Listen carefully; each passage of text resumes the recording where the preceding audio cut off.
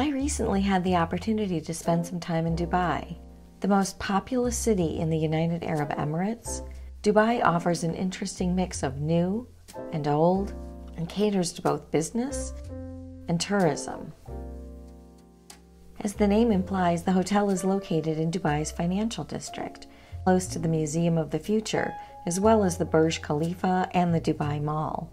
If you're interested in getting an inside look at my room, the breakfast, and the amenities at the Waldorf Astoria Dubai International Financial Center, I hope you'll come along with me today.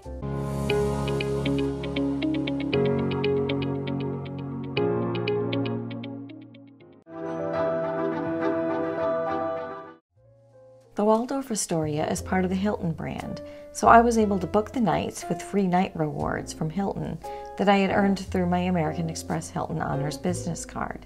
I was able to book the King Deluxe room with my certificates, but then I found out at check-in that due to my gold status with Hilton, I'd been given an upgrade to a King Premier room with skyline view. I also received free breakfast both days thanks to my Hilton status. The cash price for the room would have been $494 per night without breakfast, and $536 per night with breakfast, so I felt like this was a good redemption. The hotel occupies floors 18 to 55 of the Burj Daman, a large skyscraper that also contains offices, restaurants, and shops. When you enter the building, you'll see the Waldorf Astoria sign pretty quickly. I was greeted upon arrival and guided to the front desk. I was glad for this courtesy because the path to the elevators can actually be a little confusing if it's your first time there. As we wound our way to the elevators, I was impressed with the design aesthetic of the space.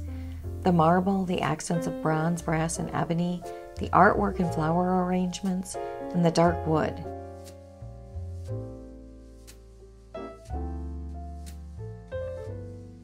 Hotel reception is on the 18th floor, so I took the elevator to the 18th floor and turned left as I exited the elevator bank. Just like the entrance downstairs, the lobby and reception space managed to convey an elegant yet relaxing aesthetic. Check-in was friendly, informative, and fast, and before long I was headed to my room on the 30th floor.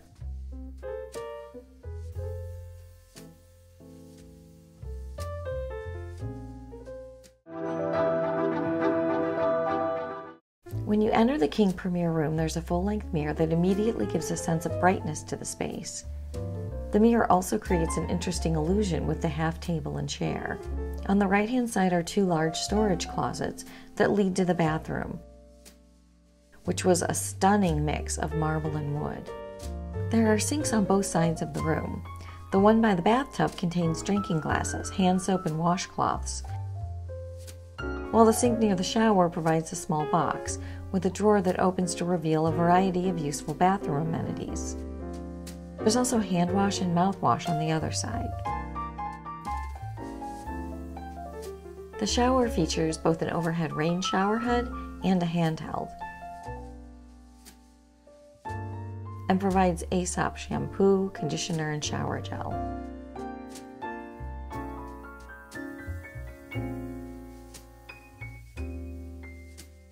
And the Waldorf Astoria bathrobe ranks up there as my favorite of all hotel robes. Across from the shower is a private space with a toilet and a bidet. And for those of you who enjoy a relaxing soak, there's a bathtub with a handheld shower head available as well.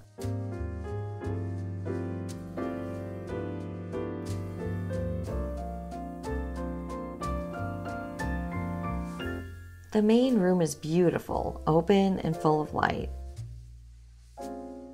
The color scheme is relaxing. The white linens are crisp and comfortable. And overall, the room is a pleasing blend of style and comfort. The space is also very functional, with a small sofa and coffee table, a table with two chairs, a bookcase to make the space feel homier, a large screen television, and a large comfortable ottoman at the foot of the bed.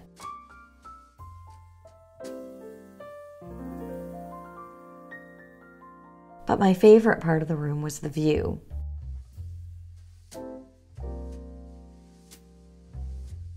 Floor-to-ceiling windows bring in so much light and provide stunning views of Dubai's financial district, including the Museum of the Future. I was also so impressed with the amount of storage in the room. The 2 floor-to-ceiling storage closets near the bathroom provide so many options. A safe, shelves, drawers,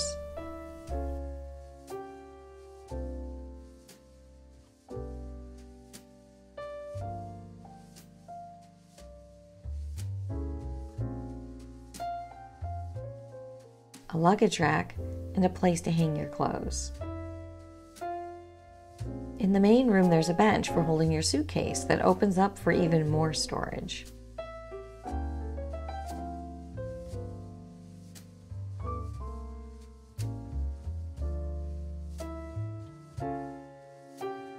And then there's a pantry cabinet that houses everything you need for the complimentary coffee and tea service.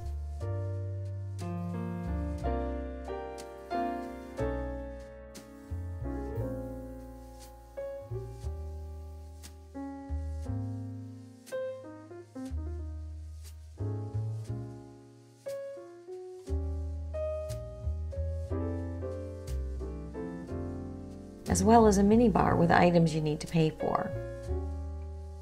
On the table there was a note to welcome me and a plate of cookies and chocolates that I can confirm were so good.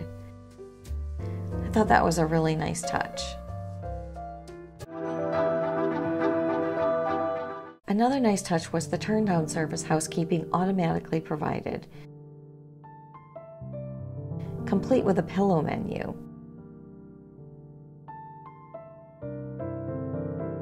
And as you can see, the night views were simply stunning.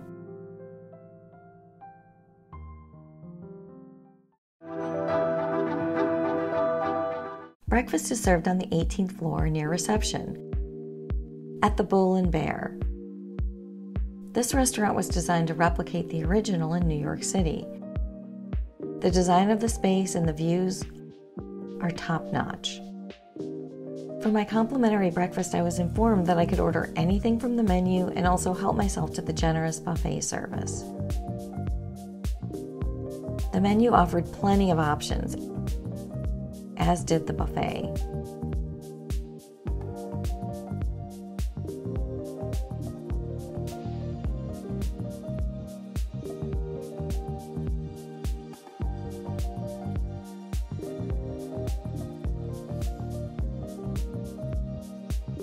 I found all the food to be really delicious. In terms of complimentary breakfasts, it was one of the better ones I've had. But maybe the best thing about the breakfast was the service. Everyone was so kind, and they went out of their way to make me feel welcome. On my last morning there, they even presented me with a special message.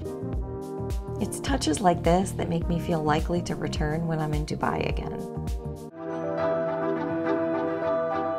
Hotel amenities are all on the 18th floor. They include a basic workout room with free weights, treadmills, workout machines,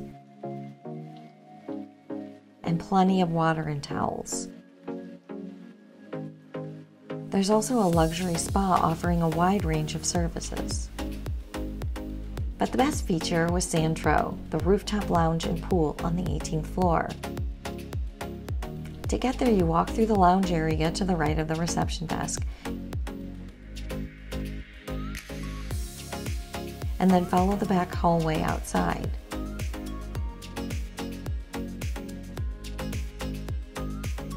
Sandro takes its name and inspiration from Saint-Tropez on the French Riviera.